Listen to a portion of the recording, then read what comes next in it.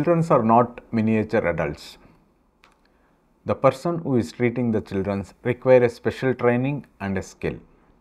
Hi, I am Dr. Anil Kumar PL, Head of the Department Pediatric Surgery at Sakra World Hospital, Bangalore. We, the Indian Association of Pediatric Surgeons, celebrate 29th December as a Pediatric Surgery Day. Being a pediatric surgeon, it is my duty and the responsibility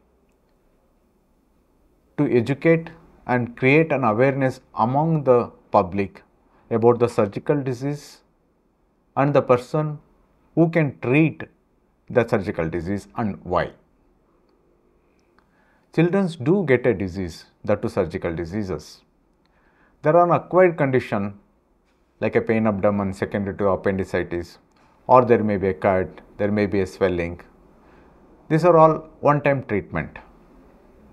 But our niche area of interest is at the newborn period, where the child is born with a structural abnormality.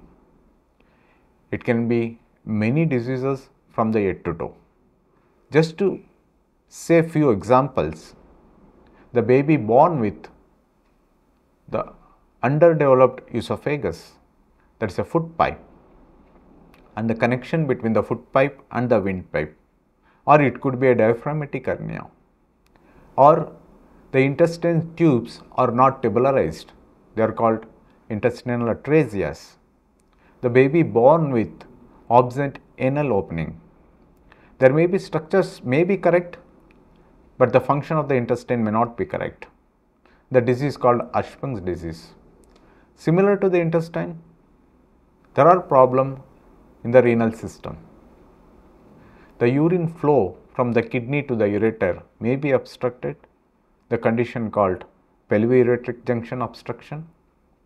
The urine outflow from the bladder outlet may be obstructed. There is a condition called posterior urethral wall diseases. These diseases require immediate attention after the birth. Some diseases have a one-time treatment, but many diseases require the follow-up.